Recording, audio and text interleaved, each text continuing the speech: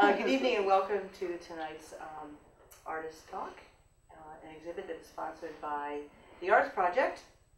I'm Pam Bramble, Professor of Art and Art History, and also the Coordinating Director of the Arts Project.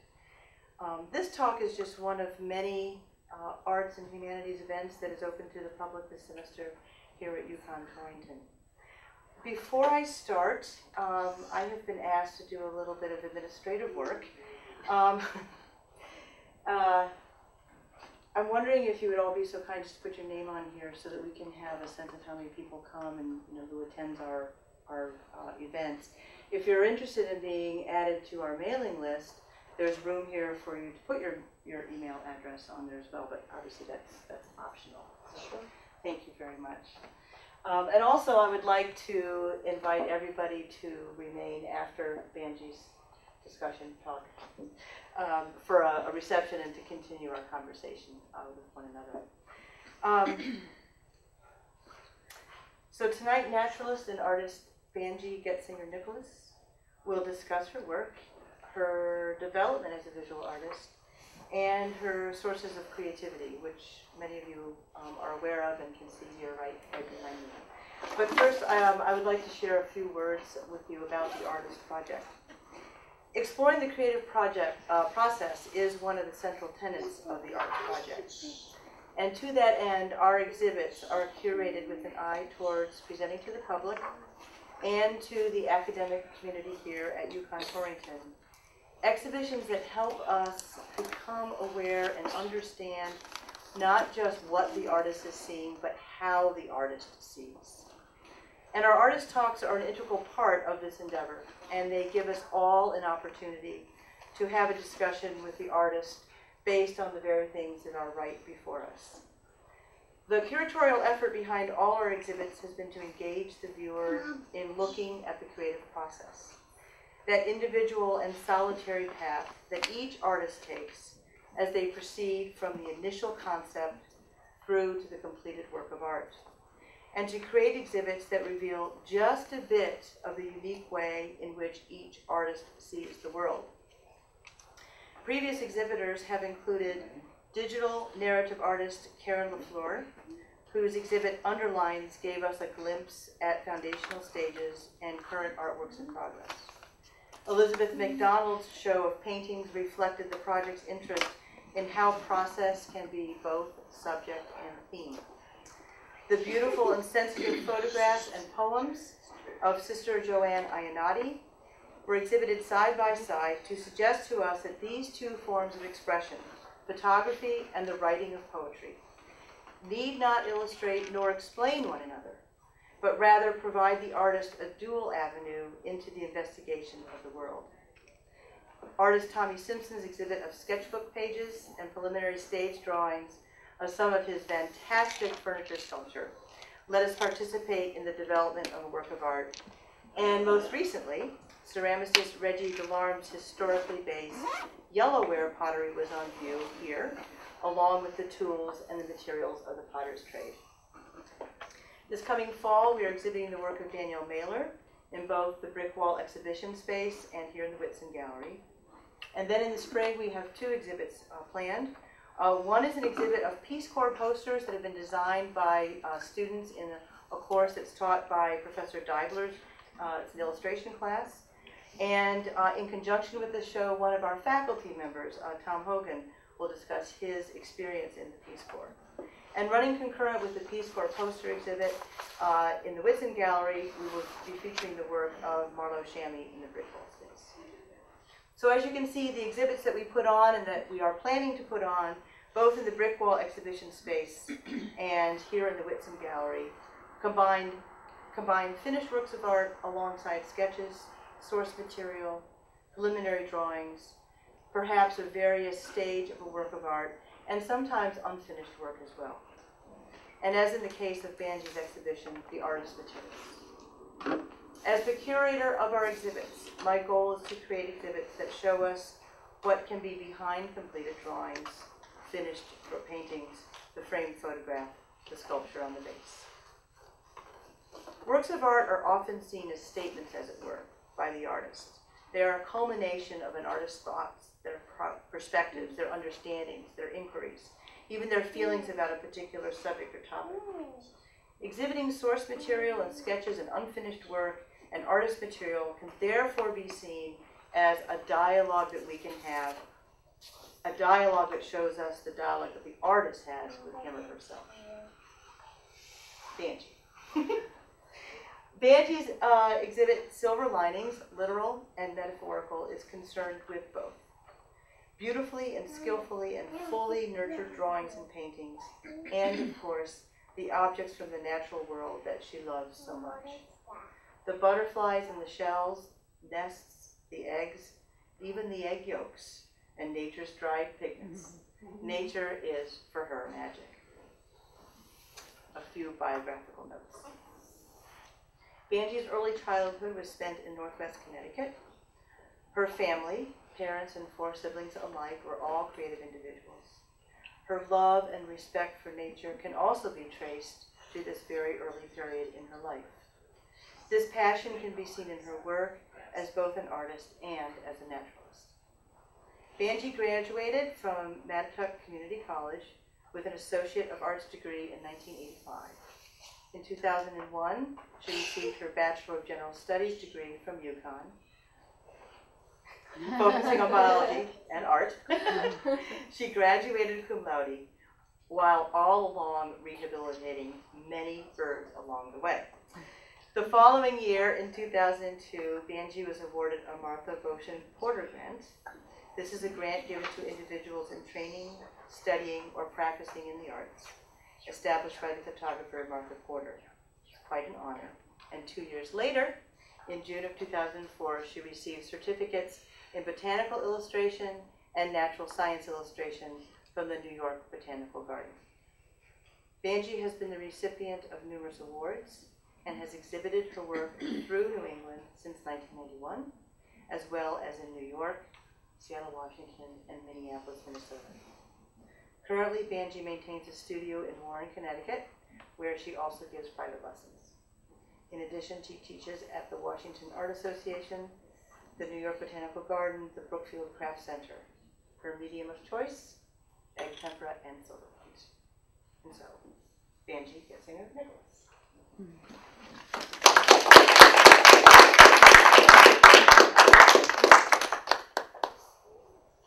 Sounds so different to hear yourself described by someone I know. else. Unlike Pam, I forgot my notes. But I remember most of what I was going to say, and I hope, really, that this will be more of a dialogue than me speaking by myself.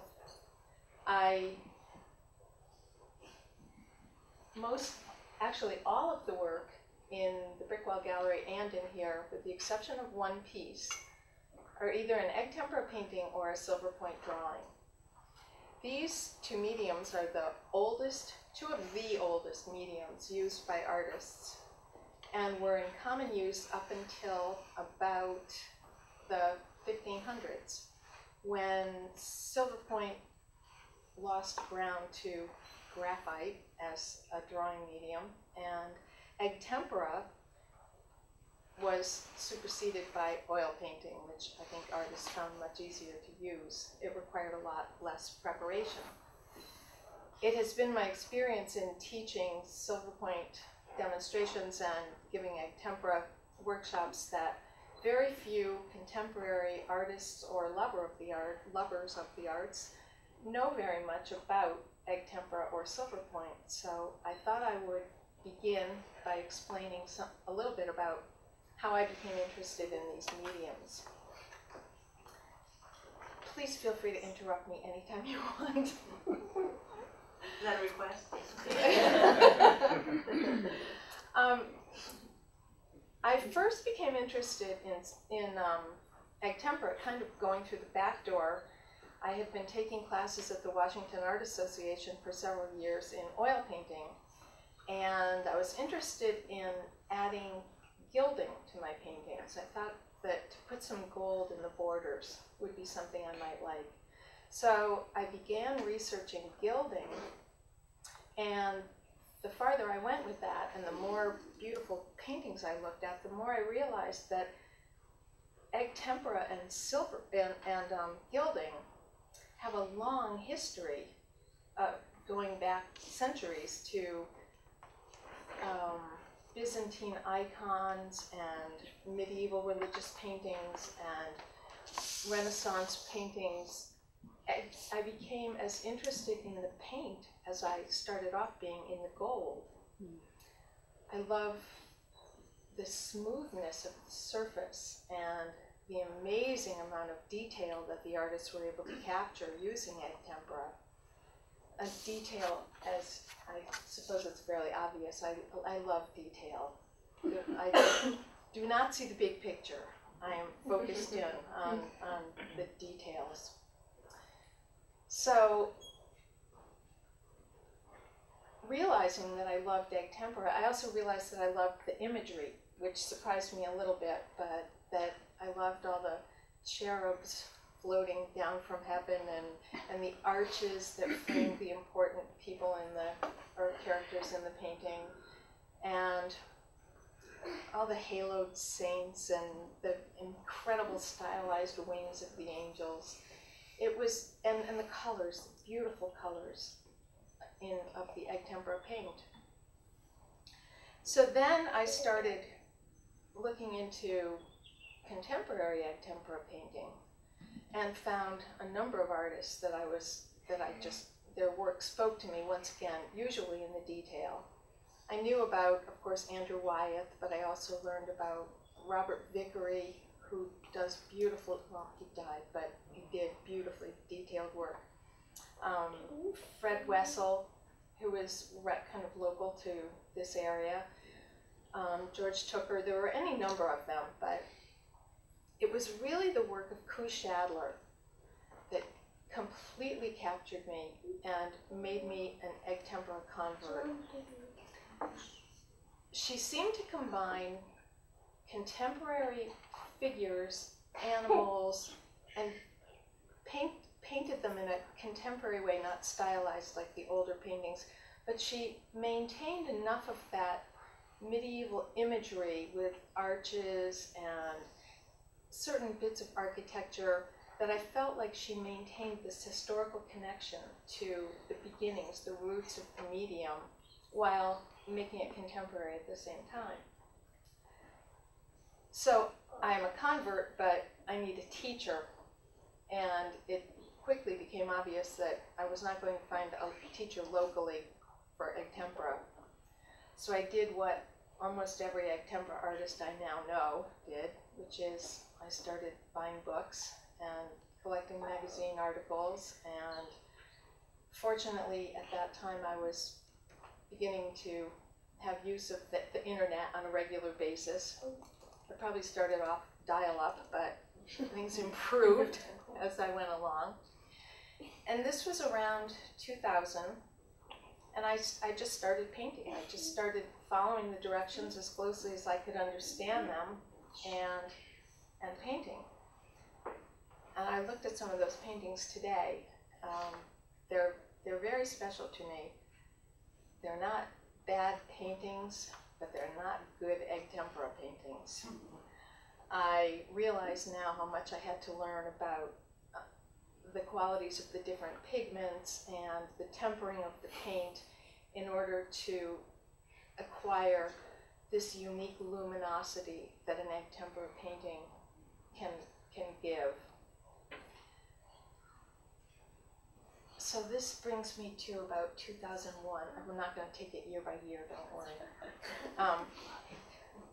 In 2002, as Pam mentioned, I received the grant and decided to take the classes at the Botanical Garden in New York and get certificates in natural science illustration and botanical illustration, and to condense this all into a 2-year period, which was, I think, how long the money would last, and I wanted to get them all accomplished. So I had finished all the coursework by almost the spring of 2004 when I saw an offering in the courses of a Silverpoint class. I didn't know what Silverpoint was. I like the sound of it. I think it's a pretty word, and I think I had some idea that Silverpoint drawings were probably very delicate and detailed. So it was only a 3-day class, and I went and I took it, and it was such a fit. It was like my egg tempera conversion. I finished the classes at the Botanical Garden, got the certificates, and started off now as an egg tempera painter and Silverpoint artist. And that's what I've been doing ever since. Any questions so far? You can, let's see. I can talk about technique, which I thought I would do next. One question. Did you have any awareness of egg tempera before? I mean, you said Andrew Wyeth. I didn't even realize he painted in it. I thought that was oil. Or he did both. He did both. Yeah. Christina's World is egg tempera, right, Oh. Pam? After I was misquoted Oh, right, that's right. as saying that the Mona Lisa was an egg tempera painting. I want to be really careful. Just curious, egg tempera, how is egg tempera different from tempera? And also with Silverpoint, do you actually draw with a piece of silver? Actually draw with a piece of silver, and it shines. Onto, Well, I'll talk about that. And actually, I kind of forgot about everything that was here. I just wrote a book about Silverpoint drawing that describes the same technique, the way I do it when I present a Silverpoint demonstration.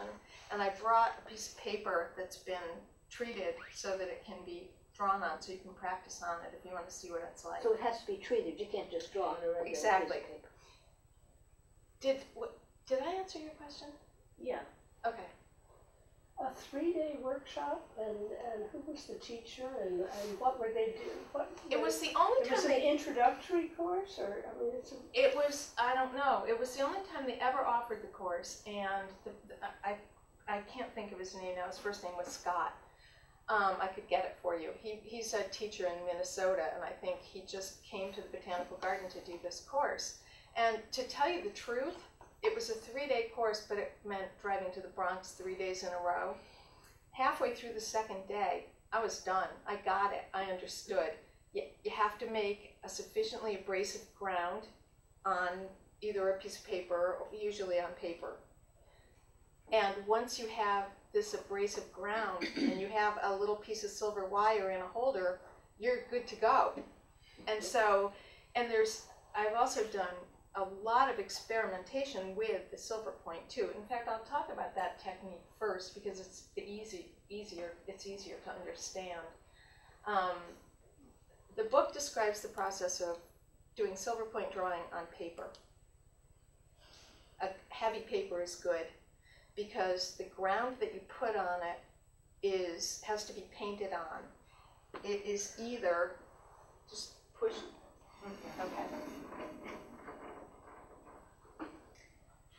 This is titanium white gouache that can be found at any art supply store. This is white casein. Either of these mixed with a little bit of water so that it's about the consistency of not quite heavy cream, but maybe half and half. And then painted on a water media paper, a piece of at least 140-pound hot press watercolor paper is perfect. So you just paint it on 1 or 2 layers, coats. It was a bug. Try not to let the brush marks show. Try to use a wide, soft brush so that you don't create ridges with the casing or the gouache. And as soon as it's dry, you can start drawing on it. Do you prepare the shells the same way? No, the shells, I completely forgot to even when I was doing notes, I completely forgot about the shells. The shells are my newest passion. And so I'll just go aside for a minute. last October, we were going to Maine for a week, and I was trying to decide which art supplies to bring, and I always bring way, way, way too much. Bring things I'll never have time to use, sort of like books. And I remembered I had seen a shell that was painted at the New Britain Museum. It was the most beautiful oyster shell painted by a woman named Tabitha Vevers. And the idea of using a shell as a palette was very appealing to me. And then the next thing was I remembered my cousin, who is a geologist, telling me that the way if they're in the field and they're testing, they find something and they want to know what kind of metal it is, they scrape it on the inside of a shell, and they can tell by the color of the mark that's made what kind of metals are in the rock that they picked up. And so I thought, well, there are going to be plenty of insides of shells in Maine, and so maybe I'll just bring my Silverpoint and see how that goes. I was so excited when I took this old shell that had been on a 2x4 in one of the bedrooms and been there for years, and I took it and I started to draw a tree inside it with my Silverpoint, and the silver, the shine of the silver and the shape of the shell was just, it was very exciting. It had a downside too, because I realized that not every shell will let you do that. Some shells will and some shells won't, and I think it has something to do with how long they've been naturally aged outside, kicked around by the ocean and sand. But then, fortunately, one of my students taught me that if you have a shell that doesn't want to respond well to the Silverpoint in some places where the nacre is thicker than the rest of it, that you can dip my Silverpoint in a little bit of vinegar, and just that little bit of vinegar seems to degrade the surface of the shell enough that just before it dries, I'm able to leave a nice dark silver mark. So the preparation for Silverpoint is pretty simple, and as I said, that's how you do it on paper. Egg tempera has to be done. Egg tempera was traditionally done on a rigid panel that had received from anywhere from 6 to 9 coats of traditional gesso, which is a combination in the right proportions of rabbit skin glue and some inert white substance that is either calcium carbonate or calcium sulfate. Well, okay. It can be plaster of Paris, it can be marble dust, it can be a variety of things. I think if you live in Italy, it's one kind of chalk, and if you live in France, it's another kind. So as long as it is this inert white substance mixed with the right amount of rabbit skin glue, and then okay, so this is why egg tempera painters were in such a hurry to switch to oil painting. Because most egg tempera painters I know have at least experienced making your own panels. I do it about once a year. It's just a humbling thing that I do to remind me of the origins of the craft. This is the part of it that's more craft than it is art, because it takes a full 4 days to get a panel ready to be painted.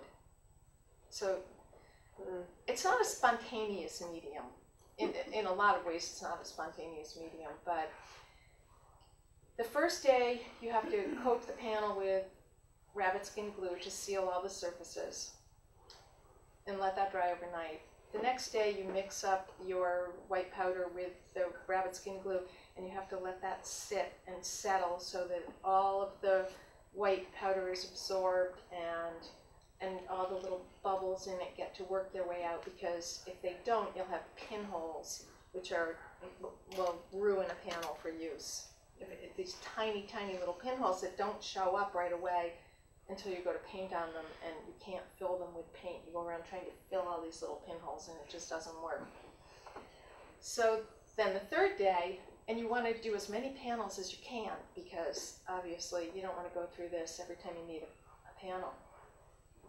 The third day you heat the rabbit skin glue and gesso white stuff in a double boiler and paint on your layers. First layer in one direction when it's dry to the touch, second layer, third, fourth, fifth, sixth, seventh.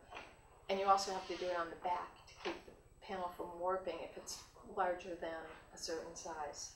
So that could be another whole day too, doing the back. And then the fourth day, you can sand them. And the sanding goes on forever. I have panels that I actually will pass these around. The good, I didn't tell you the good news about this. You can buy them too. But only from one place that I know of. There used to be two, and there are a couple of other places that make highly specialized icon panels, which are really made for icon painters. They have a curved surface, and they are, I think, usually made out of maple or some wood that's been slowly dried to be perfect. This is good that there is still a place we can buy these. Unfortunately, you buy them in standard sizes. So if you want to work with different sizes, you're going to make your own panels. But so this, it's marked on the back that that's commercial. So if you want to pass these around. These two I made myself. And I'm going to pass them both because this one is sanded, and I want you to go ahead and touch it because I can clean it with denatured alcohol.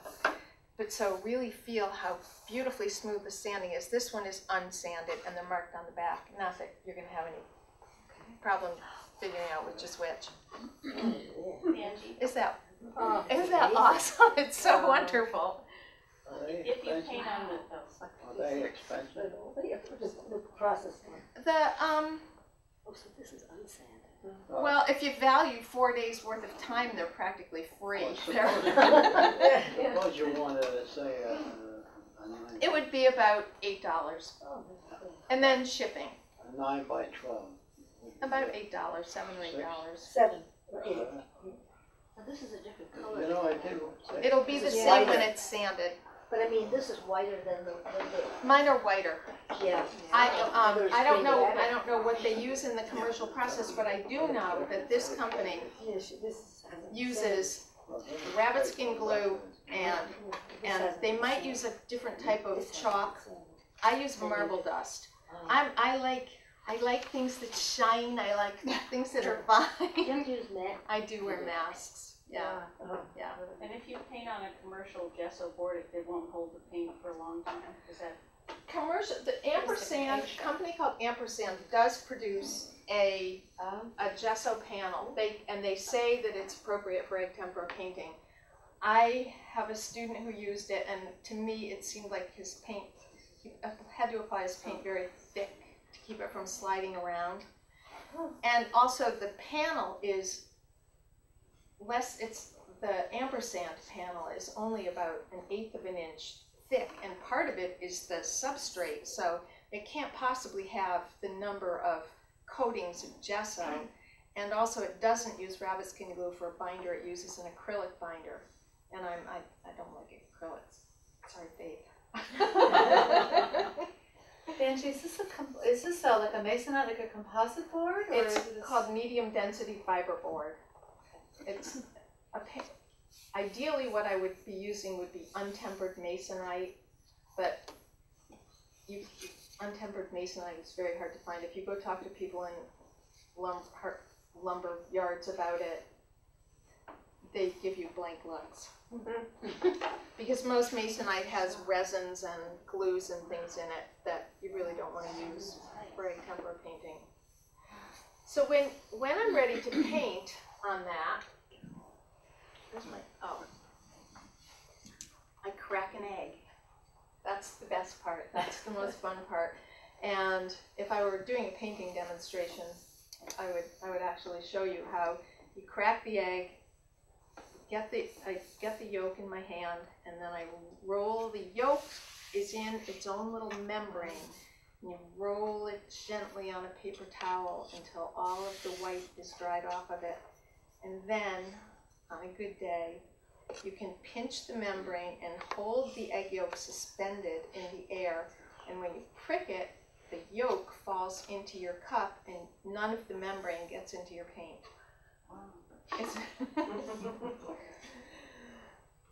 So, you've got egg yolk. That one's closed. That's okay. You want that one open? No, it's okay. So, I have a little container with egg yolk, and then I use these little white porcelain things to make my paint in, and put kind of a visually equal amount of dry pigment with the same amount of egg yolk, and then I mix them together until most of the pigment has egg yolk around it, and then add a little bit of water and a little bit more water. You want the paint to be fairly thin. You actually want it to be quite thin, and then begin to adding the egg to the pigment is called tempering. So that's the question about the other tempera paint. It's actually essentially gouache. The binder is gum arabic, where the binder for egg tempera is egg yolk. And it's the egg yolk and the correct tempering of the pigments that gives that special luminosity to the surface of an egg tempera painting.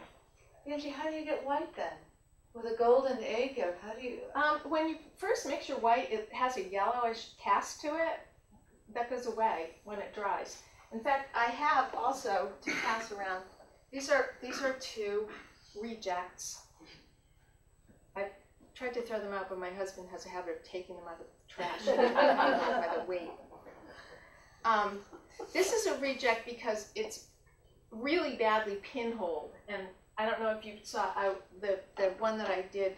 I started it all over again after days of work. The finished one is out in the brick wall gallery, but I'll pass this around. You can go ahead and touch this too. But what I want you to see, especially in the white, well, the whole thing is see the way the egg yolk, the luminosity of that you get from the egg yolk in the paint. I think it's fascinating It how is. much this is a craft. That when I was thinking about when those artists back in the 1500s abandoned Silverpoint and egg tempera, I think I see it as Silverpoint and egg tempera are part craft. They start off being craft before they are art. And I think that probably a lot of those artists had apprentices who did a lot of the craft, and that they probably started off doing that themselves, and then eventually graduated to being the artist and not the craftsman. This is another reject for different reasons, but this one, this is Silverpoint on panel. It was only a matter of time before I would realize that these egg tempera panels that I worked on were going to be abrasive enough to take silver too. And the best thing about doing Silverpoint on panel instead of paper is that when I'm done, it doesn't need a mat and it doesn't need glass, because glass reflects lights in the room and lights from the windows, and I want to see the shine of the silver. But that's gold paint. Well, that's actually 24 karat gold too. Yeah. But yeah, But it's painted on. I painted that. Yes. Yeah. What's the length of the egg tempera after you mix the yolk with It's a reject. Is it good Yeah. for a day, a week? Oh, the paint Yeah. that I make Is it one day and that's it? with back in the 1500s and prior to that, it was only good the day you painted it because they didn't have refrigeration. If I have made paint and I have enough good colors that I want to use the next day, these little dishes that I use stack, and I close them in a container, and I will keep them over one night, and then that's it. Then I make my own. One of the names for egg tempera years ago was Il Putrido. Because of the smell. Banjie, while you're working with it, I mean, it's fascinating to me because it is a water-soluble medium. you know, how do you keep it, I mean, to keep it from drying out? It dries immediately. Yeah, It dries immediately. as soon as you put it down. It dries. It dries Dries. faster than any other medium. What about in the dish?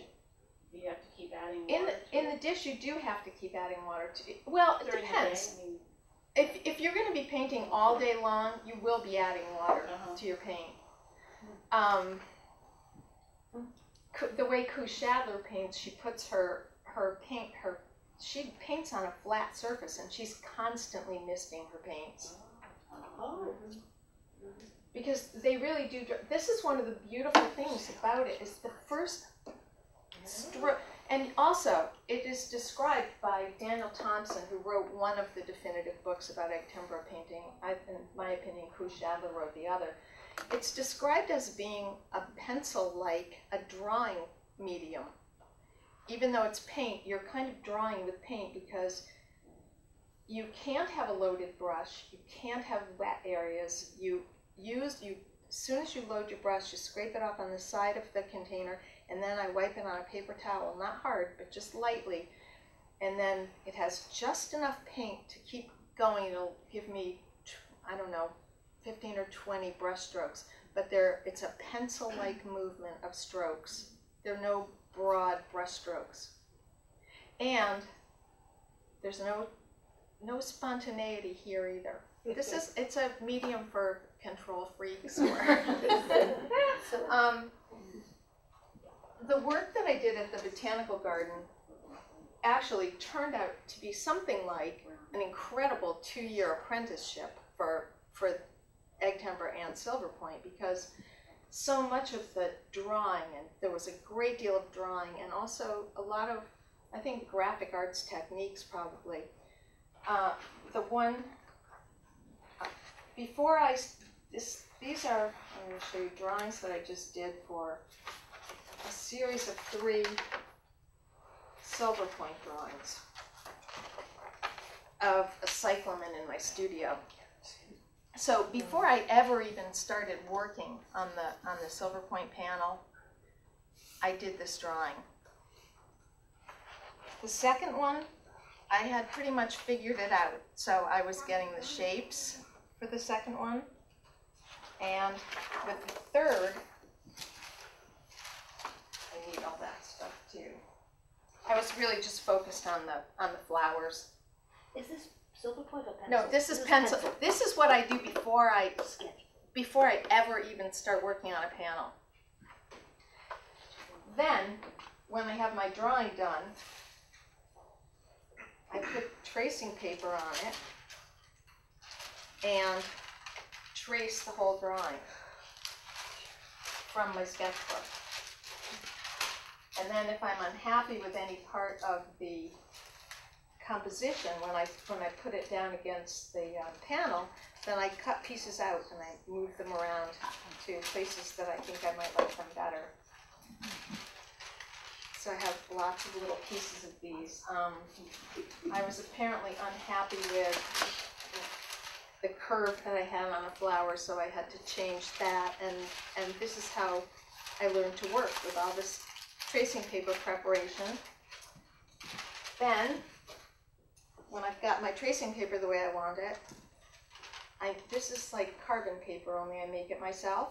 It's tracing paper, and I take a pigment close to the thing that I'm going to be usually painting, not Silverpoint. And the way I make this is take a piece of tracing paper, put some pigment in a container, pour some denatured alcohol on top of it, mix it up, and paint it across the tracing paper, and the pigment sticks. And so then I use it and I transfer my laboriously copied drawing. I use that and transfer it to my egg tempera panel or Silverpoint panel.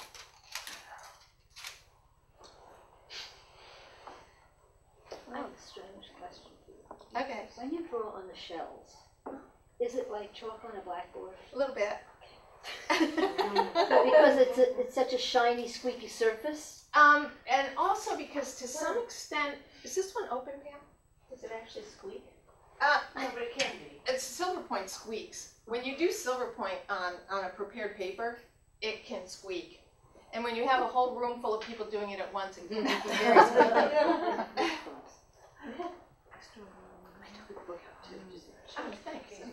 Oh, thanks. I'll show you this. This is a plain piece of paper. This is a Silverpoint stylus that I made.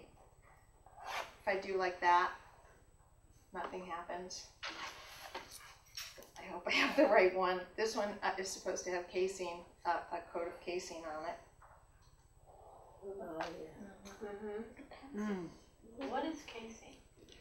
Oh, God. Casein. I don't know. I don't have a clue. It comes in that way too. Every time I go to research something like casein, I've done it 2 or 3 times, I wind up so deep in chemistry that I'm completely confused. It makes no sense to me at all. So I'm going to make some marks and pass it along. I can remember going and not being able to find it anymore. You can get anything online, but most art supply stores have casein, I think. But when it's really beautiful, it's not really. You can only do Silverpoint by making little lines, lots and lots of little lines, and you make them softly and you build them up. But it's really when you have an area of tone that you get to see that beautiful shine. Yeah. Okay, I've got everything. Does the Silverpoint ever smudge? If you do it on, it can. Like graphite? Silverpoint and egg tempera are both, if you research them, they are both referred to as unforgiving. The lines are supposed to be good. You can erase Silverpoint on paper, but when you erase the silver, you're also pulling up some of the ground, so you can't go back in and draw on it again. So I'll pass this fish around so you can see him shine in his shell. And what is this? What It's sort of just a silver? piece- Is it a low grade silver or No, what? it's sterling silver. It's sterling silver. It's dead soft sterling silver. And Yes. this one.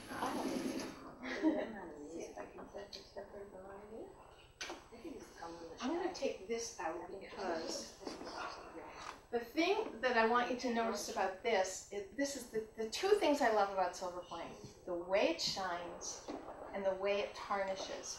And if you look right in here in this darkest sphere, you can see where this one has started to tarnish. You answered my question. See it right in there? Tarnishing is something that Silverpoint artists want. Some people put liver of sulfate in with it because that tends to sulfur. Apparently sulfurous things.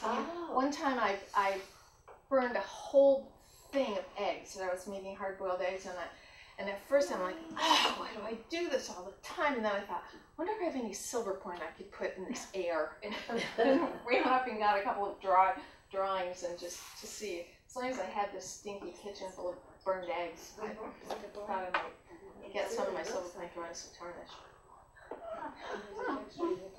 So then, do they get darker with age? When you start out, does the actual the darkness of the lines does it deepen? No, it just starts to tarnish. It's not really. It doesn't. It actually, I suppose, it lightens if anything because it takes on a kind of a warm brownish glow, and people who do Silverpoint, Mary's the only other person I know here who does it. You'll notice that if you're working 1 week with Silverpoint, the next week when you start to work, even though you didn't think your work had tarnished, you realize when you start putting down new lines that your old lines had already begun to tarnish. Yeah. But it keeps it showing because, I mean, if it's like silver jewelry or something else that tarnishes, it doesn't shine once it gets black and. Well, I think that the Silverpoint, the layers of silver are so thin that I don't think, when you have like a silver spoon or something, that tarnish can go very deep, and I think that's probably why it gets black. Yeah. But I think when you have such a thin layer to begin with, the tarnish can't go that far. I don't know. but that's what I think. And on the sample that's going around with the circles, you put a lot more on the left circle, a lot more silver. That was an exercise that was in the book for how to tone a sphere with Silverpoint. Was that done stippled? No, none of it is stippled. You really have to get, it's just little lines, just like egg tempera painting. It's just lots and lots and lots of little lines built up, layers and layers and layers. And people say that I must be very patient, but in fact, to me, it's a meditative, happy place. I don't feel like I'm being patient at all. Now, getting back to egg tempera, now when you create a painting, obviously these are egg temperas here. How do when you have to blend and create modeling, say on like the meadow there, and it goes from the light green to the dark green, and there's yellows, and then do you do that on the surface, or do you do that? Can you blend? You can't blend. Not on the surface. You can only overlap. You overlap, and then the underlayers come through. Some places in an egg tempera painting have 100 layers or more. It's just layer, layer, layer, layer. To bring it up to the, because I'm looking at the sky and how it, it goes from along the horizon, it's very white, and then it gets to a very dark blue, and that's just layers. It is layers. There's a trick there that I learned from Cruz Shadler, which is really expensive makeup sponges. Oh, gee. You can sponge on egg tempera too. Some people, like George Tooker, his brush strokes are part of the beauty of his paint. His blending is done by the brush strokes, and you see the brush strokes, but you're still just completely captivated by the way they blend. I love the really smooth surfaces, so if I'm not patient enough to do it with a brush, some of these have been done with a brush. The what I call Butterfly Sunday, that was done with a brush. But the sponge is very nice. I do use those too. What did you use to do the nest with the tall grasses? The top right hand? That one? That's egg tempera. What did you use about brush or a sponge? Oh, that's all brushed. I actually wanted that background to look like that, so it was layers of white and blue, and there's some raw umber in there too. That's wonderful. Thank you. I like that kind of lively background too. It's different from the smooth graded wash. It is. It's wonderful. Oh, thank you. Banjie, how many days would a painting like that take you to finish? A painting takes at least 3 weeks. Do you ever work on more than one painting? I'm happiest when I have at least 2 or 3 other things going, because it's nice to be able to put a painting aside and get some distance on it, let it dry, work on something else. I find that I come back to it sometimes with new ideas. Definitely being able to look at it shows me where there are things I might want to correct. And the Silverpoints, how long do you usually spend on that? Same thing. Silverpoint drawing takes a really long time. Maybe not quite as long as an egg tempera painting, but and I've gotten to the point with my eyes that I have to do all my Silverpoint under magnification. I just can't see to get the detail I want with my naked eye.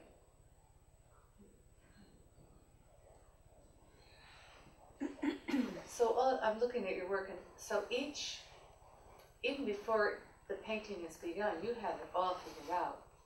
How the layout, the whole format, and everything. You have it all. You have to. You do all your problem solving before you start putting down the paint, because the paint, paint can give you problems too. Like if you decide to change the composition and you want to, can you just sponge it on? You can scrape it. Sometimes I've scraped off areas with a palette knife, but it's hard to get back to the places where you didn't scrape, to blend into those places when it's multiple layers. It's hard to capture an evenness there. We did have to, when I had Cruz Shadler come and do a week-long workshop in my studio in 2009. It was one of the best experiences of my life, and she had us spend a whole day fixing mistakes. We would have to wreck something so that we could fix it. So there are little tricks, but it's better to plan it out in advance. Yeah. Because it is very time consuming. So is it, I gather it's difficult or impossible to paint over something with egg tempera. Is that true? You can paint over, you can layer lighter colors on top of darks, but Make if something go away. it's hard to make something go away. Which is why when I do the tracing paper in the beginning, it's why I try to be really aware of the composition at that point. And if there's anything I want to move around a little bit, I want to do it when I can cut it out of tracing paper and tape it a new place before I get to the actual painting part. How many people did you have in that class when she came to? There were 11 students in Coup. Wow. There were that's a 10 lot. people. One woman came from Texas. That's great. Well, most of the artists that you know, for instance, what do they paint with the most? Acrylic, oil, or Silverpoint? Most, my students paint with, Faith uses acrylic, Richard uses gouache, Mary does gouache, Roxana does colored pencil. So people, and my sister is an incredible oil painter. Which is the one who would be the most easy to correct? I think Anne would, well, I think acrylic, because Faith will be working on a painting, and she had a painting that I liked, and she said, well, I just don't like that chair there. I'm going to put that chair over here. And then another time there was a mountain, and she moved the mountain. And that was with acrylic, so. I thought that was it, I wasn't sure. Yeah, colored pencil's hard to, you can't cover things up too well or move them around. Now, when you have a board, like a painting that you don't like anymore, can you restore that board, or is that, I mean, could you sand it? Sometimes I can sand it down and use it for Silverpoint. Oh, okay. But you couldn't use it for Remember the one I gave you with the blue jay on it? Yeah. Yeah, I couldn't use that anymore for Because painting. you sand it too far. I sanded it one place right down to the wood underneath. Yeah. What type of lighting do you use inside? I have two daylight lamps, full spectrum lights that attach to either side of my drawing table, and I have them so that I can move them around, but I have both of them on when I'm working. Okay. And one of them has this magnifier on a swing arm, which is very important to me lately. And it is the official daylight lamp? Yes, they are. They One is an art light and the other is a daylight. Do you brand. find, I have light lamps, and I was working with oil, and the next morning, I was working in the evening, and on the sky, and I looked at it the next morning, and my colors were way off. Oh. And that's with the art lights. And plus I also have full spectrum bulbs too, that I use for, side lighting. And somebody told me about the other lamps, but The daylight. the daylight Yeah. lamps. But I'm just a little unsure about that. Are you happy with that? I think you have to really try out the bulb, because I did get a lamp on a stand, on an aluminum stand that I was going to use for photography. And it had what they call the full spectrum bulb, and the light was terrible. It wasn't bright at all. It was, I don't know, it was kind of orangey. So I don't really know that much about bulbs. Okay. Thank you. How in your work do you relate craft and art? How I love both parts parts of them, which I think is why I love these two mediums. Is that what you mean? I mean, I enjoy the craft part of it Yes. almost as much as I enjoy the painting part.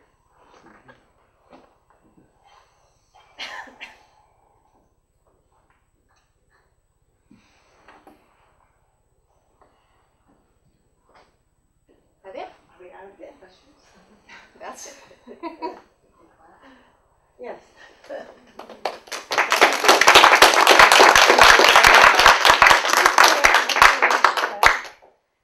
By the way, her book, which just came out, right? just, yes. Excellent. Is it excellent? It's excellent. So she brought a couple of copies so that we can add them to the exhibit, but as you can see, it just went out, so I'm sure people want to take a look at it. It's available on Amazon. It's at Hickory Stick in Washington. It's at the House of Books in Kent. So the House of Banjie. Well, thank you all, and please stay for a while longer. We can continue the conversation. Not that it was all that formal to begin with, but in a more casual conversational way.